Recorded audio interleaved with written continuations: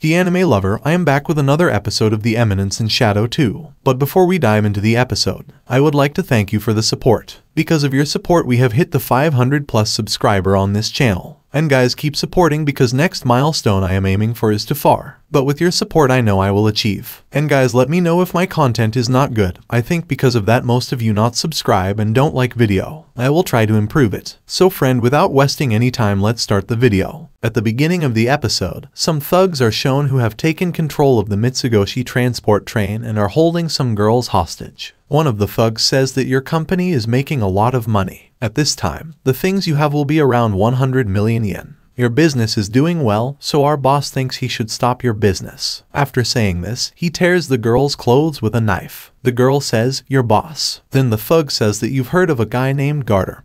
He buys and sells everything in Midgard, and you've angered him. The girl says, "That can't be true. Garter is a very respectable person.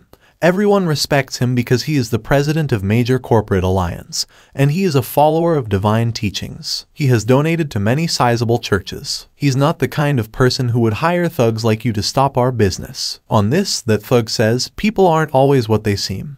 Even good people have a dark side. Garter became so rich by hiring people like us." The girl replies, "It doesn't matter because what you're telling us, we already know." Then we see Alpha coming with her Shadow Garden members. Alpha says that we understood your plan beforehand. Later, we find out that the three girls were also members of the Shadow Garden. Then Alpha orders the Shadow Garden members to attack those thugs, and all the Shadow Garden members defeat the thugs. After this, a girl reports to Alpha that we have reduced the enemy's legitimate ranks in this operation. So, Alpha says that you're right, people from the underworld linked to the cult will reveal themselves soon. And after this she says, the war is about to begin. After that, we are shown Kagenio's friends wearing clothes from the Mitsugoshi brand and flexing in front of people. They say, girls will be impressed by these clothes, and their dream will come true. Kagenio, upon seeing their clothing designs, thinks that Ida must have made them. First Gamma, then Beta, then Epsilon. It seems like everyone is doing something. That's when we see the sticker with the logo on the Skell's clothes peeling off. Seeing this, they both get worried and say, if this design comes off the clothes, it will look like cheap fabric. Then they think that if they remove the logo and stick it on other clothes, those two will become branded clothes. When Skell removes the logo from the clothes, they realize that the logo sticker was stuck on clothes from a useless brand. Seeing this, they both say that we have been deceived. After this, we are shown Kagenu's clothes, which are actually branded. Then Kagenu thinks, if looked at my clothes, Alpha makes my clothes. Everything I wear is like my past life. Kagenu also says that the people he sees on the streets wearing suits, he thought it was a culture, but it's all the work of Alpha and other girls. They are using my past life information to increase their market share. But the company competing with them won't be happy about it. These people are making money from my past knowledge, but it's okay, everything might end someday. Saying this, Kagenu leaves, but while leaving, Kagenu says, what is mine, I am going to take it back. We see Kagenu standing in an unknown place, wearing a different outfit and a mask on his face. Kagenu says, from today, I am a super elite secret agent. By tonight, my name will be known all over the world. After this, we are shown the scene of Shadow and Yakumi. Yakumi calls Shadow by his name, but Shadow told her that he had abandoned that name. From today, my name is John Smith. Yakumi tells Shadow, I'm glad you're joining us. Shadow replied, it benefits me too, that's why I'm doing this. Yakumi says that you are keep our relationship purely based on profit. Shadow replied that, you're doing the same thing, stop hiding. Yakumi says, fine. Yakumi tells Shadow that recently Garter had organized a meeting of Major Corporate Alliance. They were strengthening their measures against Mitsugoshi, and she says that Mitsugoshi will soon be closed, our plan will not change. Shadow says, when Mitsugoshi and Major Corporate Alliance are busy destroying each other, we'll take everything. Yakumi says, Shadow, you have to take action in our place, but stay alert because behind Major Corporate Alliance is an underworld swordsman called Gaten the Sword Devil. Before anyone knows, he had control over MCIA. I know him well, anyone who comes in his way, he eliminates. Then we see a scar on Yakumi's back, and this scar must have been given by Gaten.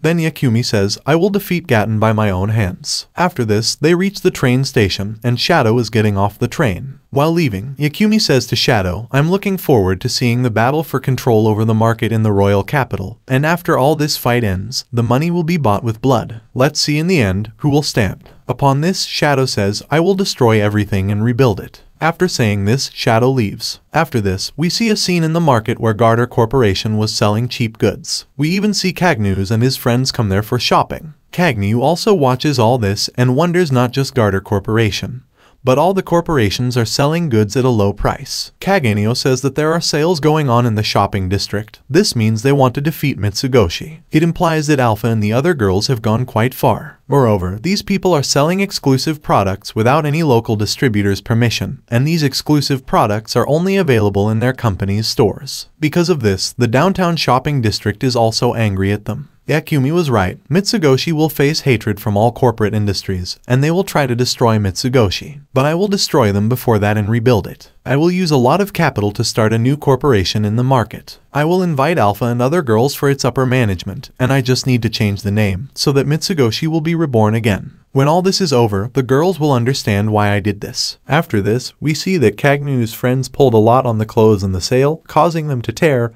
and now they have to pay for them. Seeing the bill, Kagnu says, "This bill seems wrong to me." Skell asks, "What seems wrong?" To which Kagnu says, "I can't remember the design on this note at all." Then Tattoo tells him that this note is new and has been released by Major Corporate Alliance. That's why the sale is happening today, so that these people can promote this note. Kagnu asks which notes were used before. So Tattoo shows him the note and tells him that it's from Mitsugoshi Bank. Skell explains that we could only use it in Mitsugoshi's storefronts before, but now we can use it everywhere in the city. After hearing this, Kagnu wonders, have the girls created their own bank? Kagnu remembers when he was little, he told Beta and other girls about banks and credit creation. But he doesn't remember it very well, but that conversation ended quickly. But those people used that information and created their own bank. They not only started a bank but also issued their own currency. That's when Skell says they are inspiring copies. Hearing this, Kagnu asks, "Copies?" After that, Kagnu starts looking at both notes. Kagnu sees that Mitsugoshi's band note is printed with multicolor and has carefully placed watermarks. But this note from the Major Corporate Alliance has crude printing and a simple design. After that, Kagnu remembered when he was a child, he had a dream. He had a 1,000 yen bill, and he thought he could make many more bills using a copier. But he gave up that idea because the store owner got mad at him. Then he declared that he's a super secret agent, and he can make his dream come true. Kagnu begins running away with the bill, and his friends also running after him. In the night, Shadow again went to meet Yakumi again. Shadow shows him magic, turning one gold coin into multiple gold coins, saying he wants to do something similar. Yakumi asks if he's talking about paper money, meaning notes. Shadow says yes, it doesn't have weight like coins, but it's still currency. People use coins for small transactions. The question arises, who will handle the weight of these coins in the end?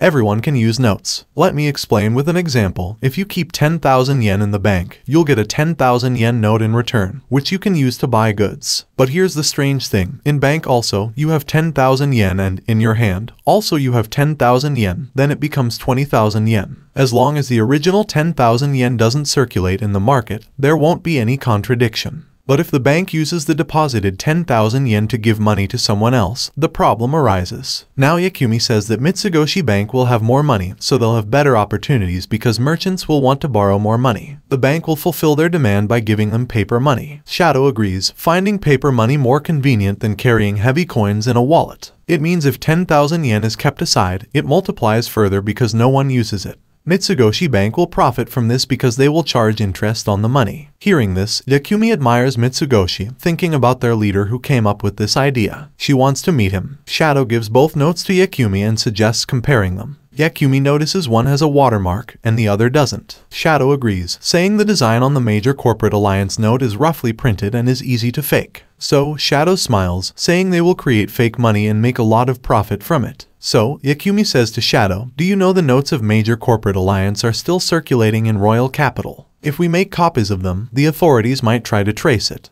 But if we try in small amounts, maybe we can do it without getting caught. But I don't think we can make much money from this." Hearing this, Shadow becomes nervous and the coins in his hands fall. Shadow approaches Yakumi and says, "Do you really think so?" Yakumi says, "I understand your plan. You want to catch people using fake money, making them lose trust in notes. People will quickly run to the bank to convert it into coins because we have a lot of money in the bank. This way, we'll make a significant profit." Yakumi tells Shadow, "So this was your plan from the beginning." Shadow stays silent because he never had such a plan. Yakumi is just making it up. Shadow asks Yakumi, "Is that what you think?" Yakumi, feeling a bit nervous because of Shadow's presence, and then says, "Yes, I was thinking the same. There is no flaw in this plan." After that, they reach the station and Shadow leaves. After Shadow leaves, Yakumi says, "Shadow was testing my sincerity. It's good that I didn't give the wrong answer under pressure." After that, we are shown a cart, and on that cart, we see two members of Shadow Garden standing. Then we see Kagnu, who was sitting comfortably and having his meal. Kagnu starts thinking that he has to hide John Smith's identity and complete his mission to battle Mitsugoshi